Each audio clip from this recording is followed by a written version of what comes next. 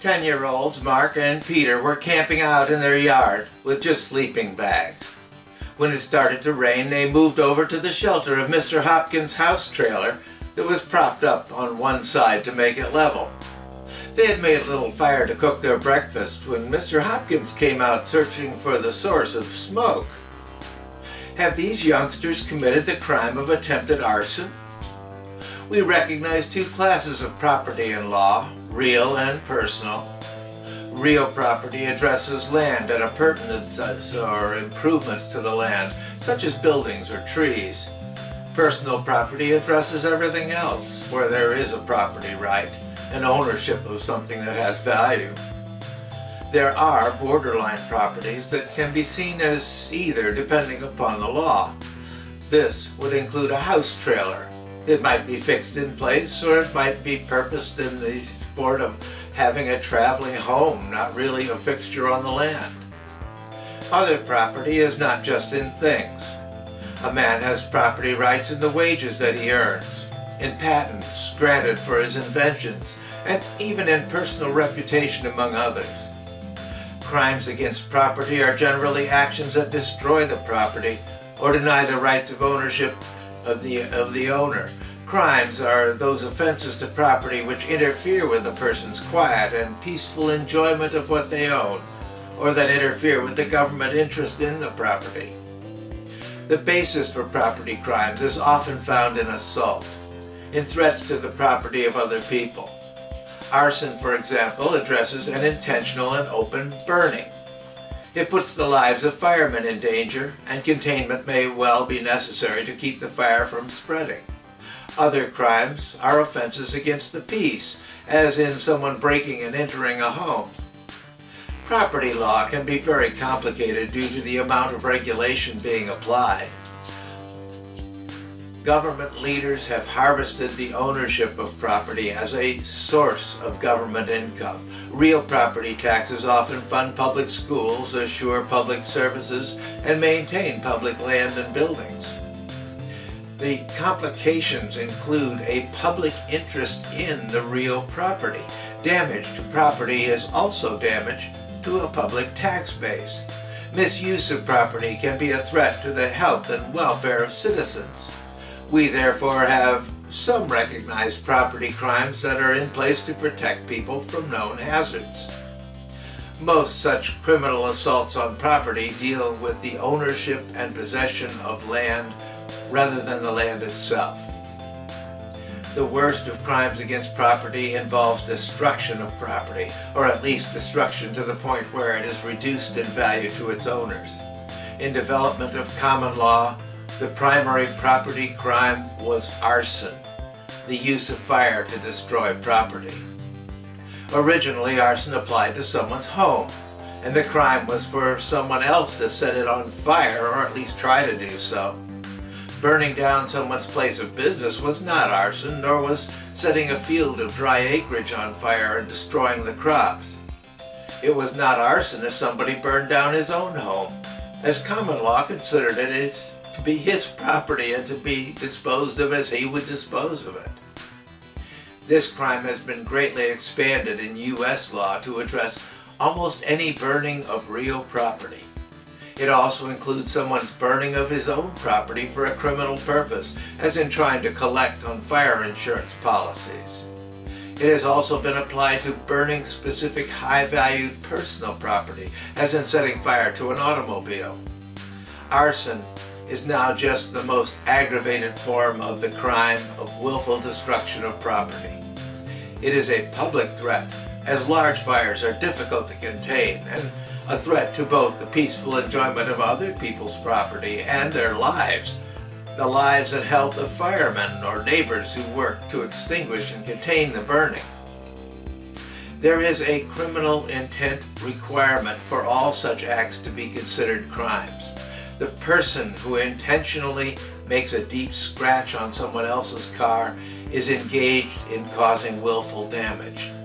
It is a crime to treat someone else's property in this way, taking value from the owner. The crime of theft is also a crime of intent. It addresses an act to effectively deny the owner or possessor of property the benefits of ownership or possession. It often involves removal of property from a place where the owner or possessor has placed it, so that it is no longer available to the owner or possessor. It is not the intent to own and control someone else's property that is a public offense, but the intent to interrupt the ownership or possession of another citizen. The crime is in the threat to the public, rather than the damage suffered by a specific victim. We shall address personal wrongs when we study tort law. In terms of the U.S. Constitution, it keys back to a person being secure in his or her possessions. The Constitution, being focused on what the government does, simply denies government any authority to commit theft from its citizens through issuance of a warrant. Even where land is taken for a public purpose, there is a requirement to provide just compensation for what is taken. Possessor rights are recognized in the supreme law of the land, even as it is in the common law. Theft can also address intellectual property or financial interests that have no physical being beyond a piece of paper attesting to ownership. Interruption of these is a form of theft. Most crimes involve unlawful or forced change in possession of the property, or stealing its value away. Some of the more disruptive interferences have been given their own name as crimes. For example, robbery is a form of theft that involves criminal assault. The theft, being the lesser crime, is not addressed as a basis for prosecution. Conversion is another example of theft, but one that is not a public threat to other persons so much as a violation of trust. If the criminal is rightfully given charge over someone else's property and intentionally takes action beyond the reasonable use for their having legal possession, they are guilty of conversion. The crime of conversion is punished more as a violation of trust than a violation of property, though both elements are part of the same conversion action. For conversion, the criminal must be in legal possession of someone else's property and owe some duty to the real owner. If they take action to use the property for their own purposes, or to gain from its use without compensation to the real owner, they have engaged in conversion. The person who borrows a friend's car to drive to work and back, but takes it on a trip as part of his vacation, would have converted the car. The patron who borrows a library book and then burns it to keep warm would have converted the book. A person who leases an apartment but removes the furniture that belongs to the landlord when the lease is up would have converted the furniture. The crime of conversion is not commonly prosecuted, as it is often simpler and more effective to seek justice on such matters under tort law, where the one whose ownership is abused gains personal restitution. Even more serious cases of conversion commonly involve other crimes that are punished more intensively than conversion. An example would be treating the conversion of someone's vehicle as vehicular theft, or setting a leased building on fire would be handled as arson. In general, fraud is taking someone's property through trickery, through lies or misrepresentations with the intent of depriving that person of ownership or possession. It addresses intentionally unfair dealings. As with other crimes, intent to commit the crime through trickery is an essential for the crime. The person who sprinkles flakes of gold on the property he sells to another in order to falsely inflate its value would be engaged in fraud. The person who was defrauded sells that same property to a third person to make a profit from having gold found there. He would not be engaged in fraud, as he had no intent of tricking the buyer. The one who publishes a number of articles locally indicating a government interest in building a road through his property so that he ups the prices selling lots would be committing fraud. For personal property, it might be a used car dealer who manages to turn back the odometer on the car, misrepresenting the amount of use it has had by past owners, and accordingly the wear on parts and future life of the vehicle. The huckster who sells medicines and beauty products to the public without any real basis for their effectiveness would be engaged in fraud, knowingly misleading the public on claims that he had no reason to believe were true. Again, fraud generally goes unprosecuted due to the fraud having also involved committing more serious crimes as defined through legislation. There are also special crimes within the general definition of fraud, as an employee doctoring a time card to indicate that he was working overtime when he was not. The crime is gaining by false tokens, and addresses a fraud accomplished through delivering false evidence as a way to gain a valued result at the expense of others. Forgery is a special crime within fraud, dealing with creating fake property or property records. If a painting is created to imitate one of greater value and sold as the original, it is the crime of forgery. Again, forgery is a crime of intent. The one who imitates a valuable statue and sells it as a copy is not guilty of forgery. The one who buys the imitation and then resells it as an original is engaged in the crime of forgery. Forgery has been largely limited to false documents that have legal effect.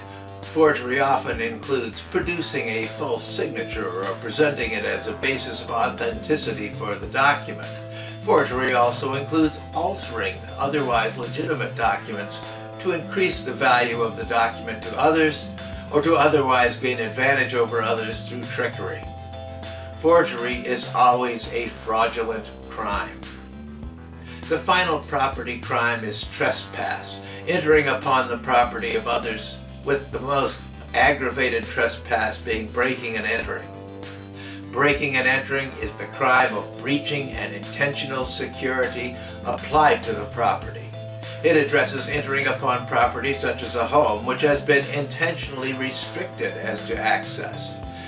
Defeating the actions of the owner in securing his or her property is breaking and entering.